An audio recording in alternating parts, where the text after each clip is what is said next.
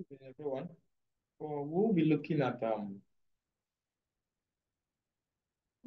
theoretical framework. In our previous lectures, we looked at what is found in a chapter 2. We looked at reasons why you should go in for literature review and all of that. Today, we'll be taking the theoretical framework, which is a part in the chapter 2 of every research report. And we're also going to look at conceptual framework in other subsequent lectures. But for this one, we are going to look at theoretical framework.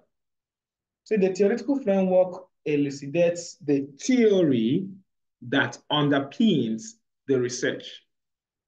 For instance, in a study examining the impact of social media on mental health, the theoretical framework might draw upon theories of social influence and psychological well-being to explain the relationship between social media usage and mental health outcome. Over time, there have been lots of theories that have been established or developed by researchers. And these theories, like we know, is a guiding principle that says how things happen. So in research, especially in quantitative research, what you do is that your research, you are going to anchor it on a particular theory, trying to test what you're researching against the existing theory, trying to test that theory. Most times, if you find out that your finding will still align with what the theory says, and sometimes it can be contrary. So in quantitative research, we try to see or try the existing theory. By that way, we anchor our research on the existing theories. Whereas in qualitative research, findings are used to develop what? Theories. So that's what we're going to look at. So why do we anchor our research on theories? Why do we have to anchor our research on theories?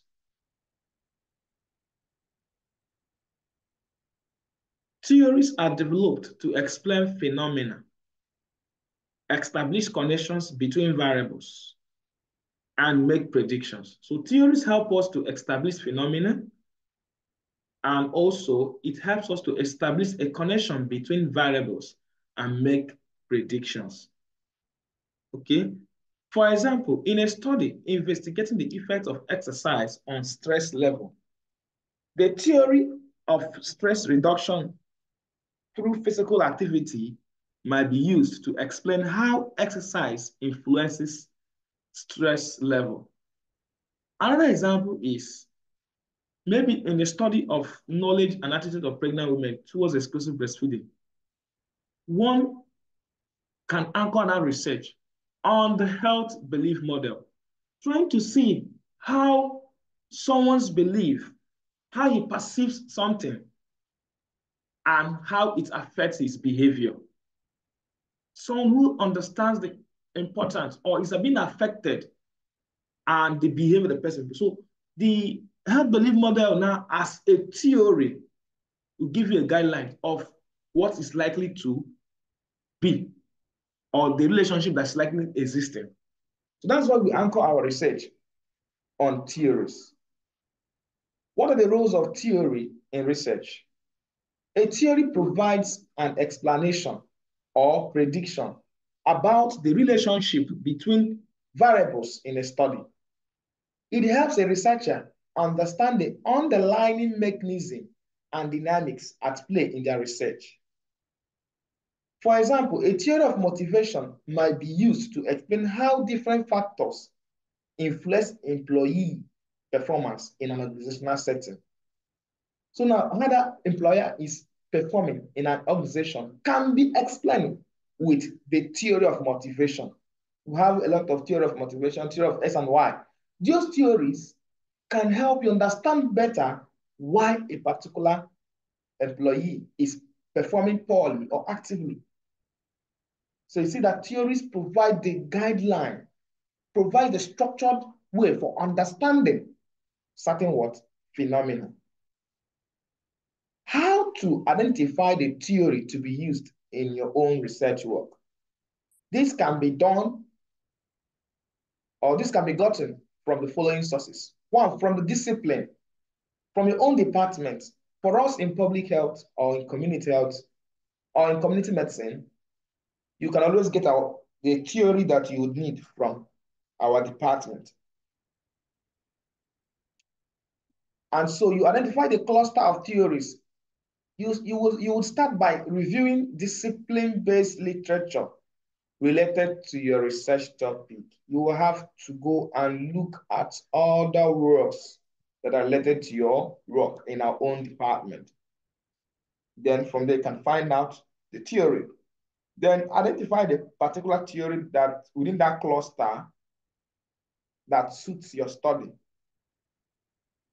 Okay? Another way of identifying theories that can be used in your research work is by examining theories using similar studies. That is why literature review is important. By the time you have reviewed and see other studies that we are anchored in other theories, or when you have reviewed other works, you will identify the theories that we are using in that studies. Okay? So that is another way. Another way is to consult with experts. If you are unaware about which theory to use, you will have to consult an expert in the field of public health research and other related disciplines. How to anchor your research on the theory. One, you will have to state the theory. You have to state the theory preposition or its hypothesis or postulation. You will also have to identify 2 or 3 other studies which have used that theory. You're also going to state the strength and limitation of the theory. You're also going to talk about the rationale of testing the theory in your study despite its limitation. You see, so most times you are just testing that theory in your work because that theory critically would explain that your work, but you're trying to test how effective that theory is. Okay, so you have to state the reason of testing the theory in your study. Then you're also going to state the name of the research, the name of the person who developed the theory, the year, the postulation, 2 or 3 studies which have used the theory, the strength and limitation of the theory, the reason of using that theory in your work, and also how your study will contribute to the body of the knowledge related to that theory. Okay, then you're also going to use that theory as well to explain the relationship existing between your variable of interest. For instance, if you're working on knowledge and attitude and practice of exclusive breastfeeding among women of childbearing age, you're going to use that particular theory to show us the relationship that's existing between knowledge and attitude, or between knowledge and practice of exclusive breastfeeding, between attitude and practice of exclusive breastfeeding among women of childbearing. So that is the essence. So at the end, in chapter 5, when you have gotten your finding, you would always make reference to this theory which your study was anchored on. So that is how you anchor your research on a theory. But mind you, you will have to also follow your school of thought or your school guideline. Most times, the guidelines do not follow as it is, as it appears here. But however, this is for general consumption. That is how you can anchor your work on a theory.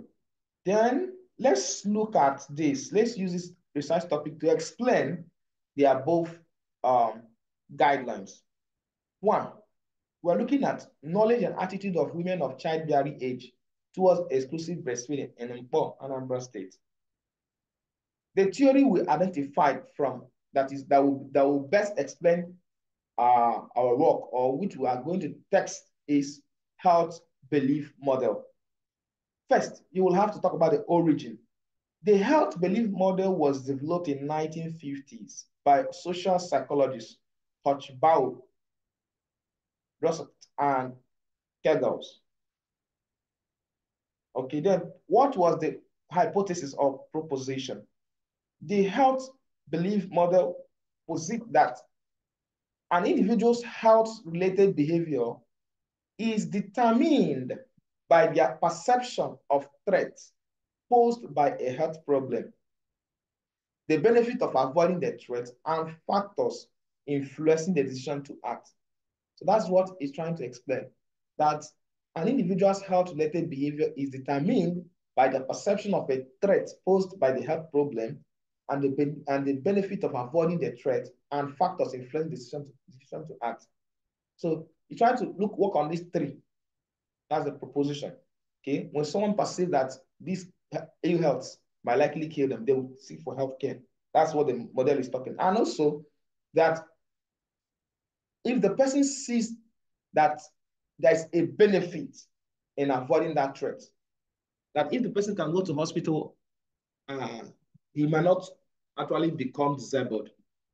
And again, factors influence decision to act. It could be from the environment, maybe facilities are around, or it could be from maybe significant others, persons who matter in their life. Okay, if they encourage them, they actually would go for healthcare. And when these factors are not there, the person may not actually go for healthcare. So that's an example of what this health belief model is trying to explain by its proposition.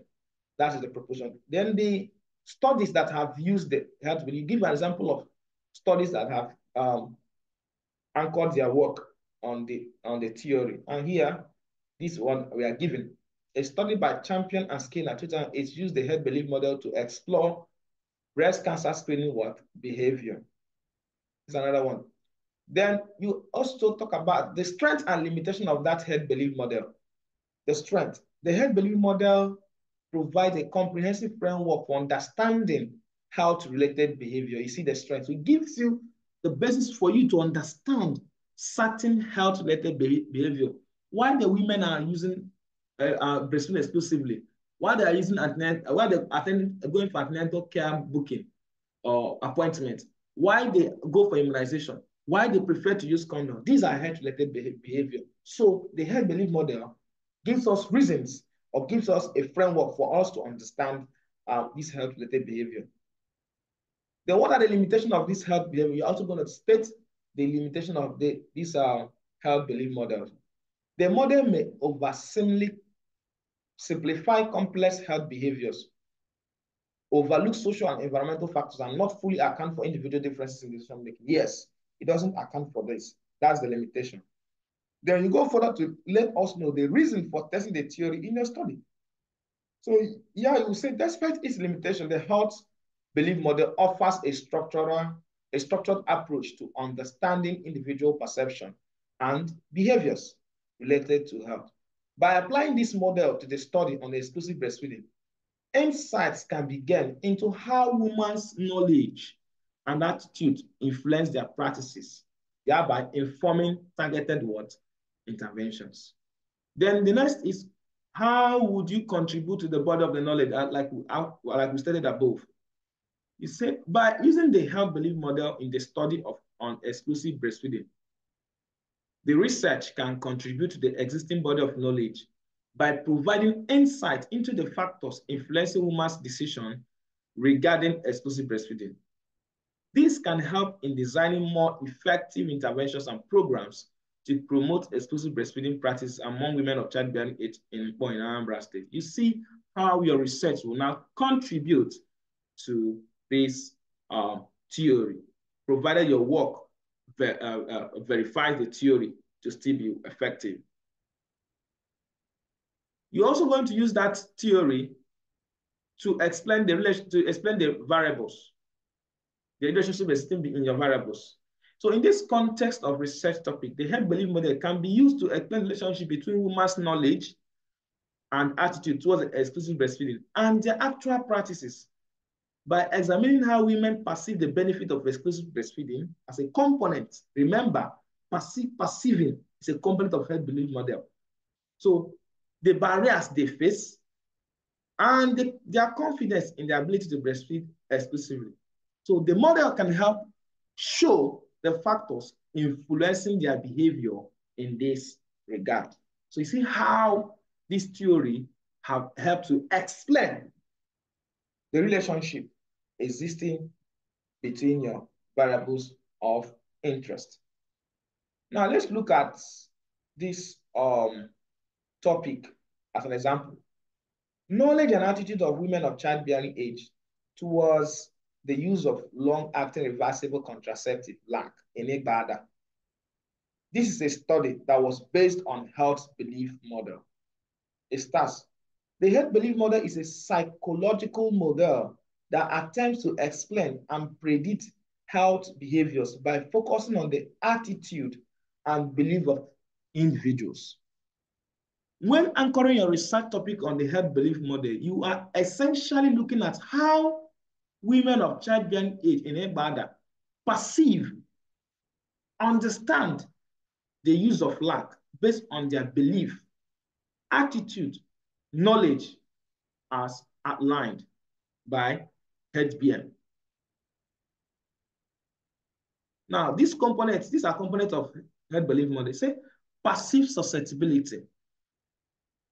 You are going to explore how women in Ibadan perceive the susceptibility to unintended pregnancy. Because if you recall back, someone who goes into research to look at their knowledge and attitude of pregnant women, attitude of women of childbearing age towards LAC, maybe the reason prompting him to go into research is he has found that high number of, or a lot of women are now having unplanned pregnancy or unintended pregnancy because maybe they have a shorter birth interval because they were not using what? Contraceptives. They didn't plan for it. So that high rate of unintended pregnancy becomes a problem that warrant them to go into research to look at for what is the cause. Could it be that they're not using family planning? Or what is their knowledge and attitude towards family planning? So now, what the health belief model is trying to help you explain that their passive susceptibility, okay, to unintended pregnancy. What is the cause?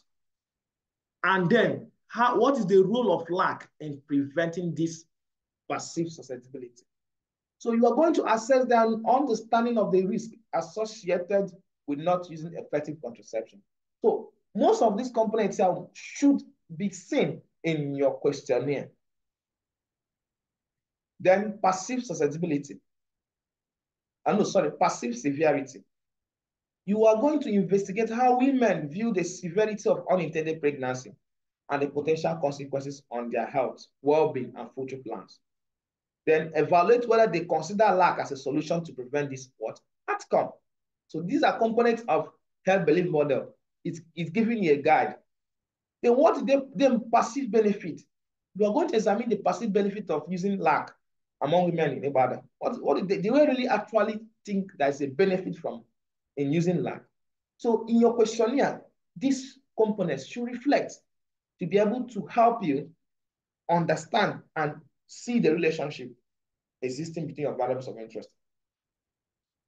Okay, this could include factors such as effectiveness. Let's see that's effective. Is it convenience, long-term protection, and potential health benefit associated with LAC use. Then passive barrier. Is there a barrier that these women are facing in assessing and using LAC in Ibadan? You should be able to identify the three when you go into research, into data collection. Another component of health belief is clue to action. We're going to explore the factors that prompt women to consider using LAC. This could be in form of recommendations, social influence, educational campaigns, personal experiences. That is where I talk about strategy, maybe your question in one of your research objectives, because the theory you are using to anchor your research will have to connection with your research objectives. Okay, yes, that's why I say your research objective informs the theory you are going to use, informs the design you are going to use, and informs the questionnaire you're developing. They must align and must also reflect with research questions and the statement of the problem and the background. That's why we say they are all connected. Okay, so you are going to explore in your questionnaire strategies to improve its use or to improve their knowledge so that they can be using or their attitude. That's a clues to action that can prompt these women to start using LAC. Then self-efficacy. We are going to assess the confidence and ability of women in Ibadan to successfully initiate and continue using LAC. Okay, so that is how you can anchor your research on health belief model. So when anchoring your research work on a theory, you are actually doing what? Testing that theory. You're going to explore the components of that theory so that that theory will help show you the relationship existing between knowledge and use, attitude and use. So by the time you apply this theory and go into field and you collect, you find out that maybe at the end of it all, the data you have found, you collected, proves that they have poor knowledge and poor utilization. They have poor knowledge and poor utilization. So which is in line with what health belief model actually have proposed. So therefore, now you now explore other components like that of the clues to action to see if there will be improvement in the utilization of the LAC. Okay. So now another example is factors influencing utilization of PSC facilities in Ihite-Mbieri. So this is how you are going to write it. Here we just explained how you are going to anchor your research on a particular theory. We have explained how you can identify the theory you are going to use in research. We have explained the importance. Then we have explained how you are going to anchor your research on a theory. Now, we are going to look at how you are going to report it in your research report. Says this study adopts the health belief model as a theoretical framework to understand, that's for this topic now, factors influencing the utilization of PSC facilities in Ihite-Mbieri. The study adopts the health belief model as a theoretical framework to understand the various factors that may affect individuals' decision to seek healthcare services at primary healthcare facilities in Ihite-Mbieri. By employing this model, the research aims to provide a valuable insight into the determinants of health-seeking behaviors and contribute to the development of effective strategy to improve primary healthcare utilization in this community. In one word, the health belief model is a psychological model that seeks to explain and predict health-related behaviors by considering individuals' belief and perception. Health belief model developed in the 1950s by social psychologists Aaron Rosakert and Godfrey Hardman. The model is based on the premise that individuals' health-related behavior are influenced by their beliefs about the likelihood of developing a health problem and their perceived benefits and barriers associated with taking action to prevent or treat the problem. The health belief model consists of several key components. Perceived susceptibility. This refers to an individual's belief about their likelihood of developing a health problem. People are more likely to take actions if they perceive themselves to be at risk. Perceived severity. This component relates to an individual's belief about the seriousness and impact of a health problem. If an individual perceives a health problem to be severe, they are more likely to take action to prevent or treat it. Perceived benefit. This refers to an individual's belief about the effectiveness of a recommended health action in reducing the risk of severity of a health problem. If individuals believe that a particular action will bring them benefits, they are more likely to engage in that behavior. Perceived barrier. This component considers that individuals' perception of the obstacle or barriers that may prevent them from taking action. These barriers can be practical, such as cost, time, accessibility, or it can be psychological, such as fear or lack of knowledge. The higher the perceived barrier, the less likely individuals are to engage in the recommended behavior. Clues to actions. This component represents external stimulus or events that prompt individuals to take action. Clues to action can include personal experience, media, campaigns, advice from healthcare providers, or social influence. Self-efficacy.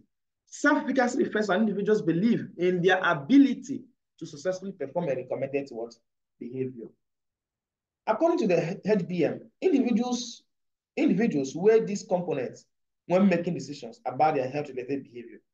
If the perceived benefit outweighs the perceived barrier, and if individuals perceive themselves to be susceptible to a health problem and consider it to be severe, they are more likely to engage in recommended behavior.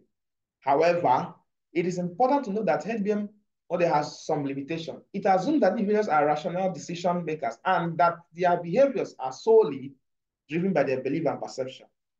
In reality, health behaviors are influenced by a wide range of factors, including social, cultural, and environmental factors. Despite these limitations, the health belief model remains a valuable framework for understanding and predicting health-related behaviors. It provides a useful starting point for understanding the factors affecting utilization of primary healthcare facilities in Ethiopia. So this is a perfect example of a research that is anchored on the theory health belief model. So that is all about theories that can be used in your research work. Okay, use a theory to anchor your work, and which means that you are trying to test that theory. You're trying to test that theory, and upon the basis of that model or theory, explanations existing between your variables of interest would be explained based on the theory's provision. So that's the essence, that in every research topic in chapter 2, after in literature review section, you are going to use a particular theory to anchor your work. Then in chapter 5, when you are discussing your results, you're also going to make reference to this theory which you anchored your research work on. Thank you.